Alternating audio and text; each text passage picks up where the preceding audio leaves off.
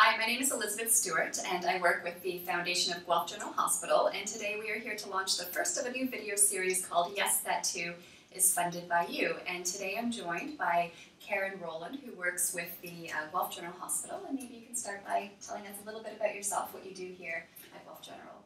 Okay, my name, as mentioned, is Karen Rolland. I'm the clinical educator for the medicine program. So I support nurses really all across the hospital to stay current and updated with best practice guidelines for patient care.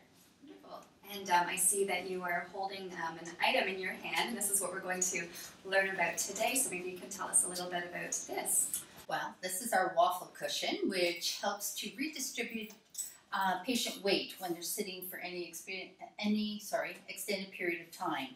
So patients often will sit up in a chair most of the day, really, and without having the ability to move around and shift their weight. So this helps to relieve some of that pressure for any extended period of time.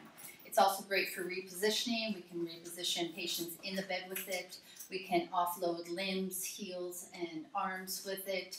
And it's also very good for our patients with COPD who aren't able to lie flat for any period of time, really. So when they're sitting up in bed, it really puts them at risk for developing a pressure injury in their bottom. So we can place this right into the bed underneath their bottom, and it just helps to reduce that risk of pressure injury. Pressure injury is a never event, which means that nobody comes into the hospital to receive an injury as a result of being hospitalized. So this helps to prevent those occurrences. Wonderful.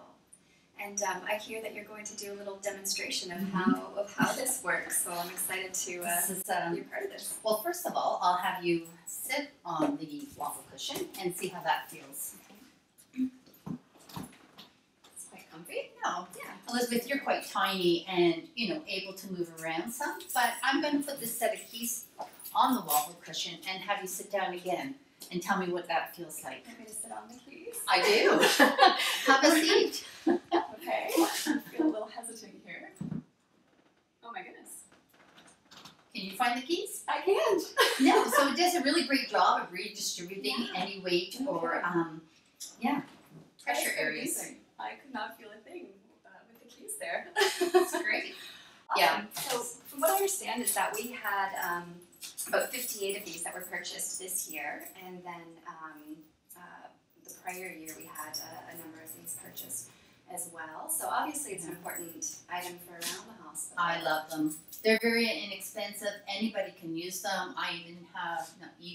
But it's a team approach. So from our unit attendants to our rehab team to nurses, anybody can just grab a cushion and put it onto the chair for the patient for that comfort.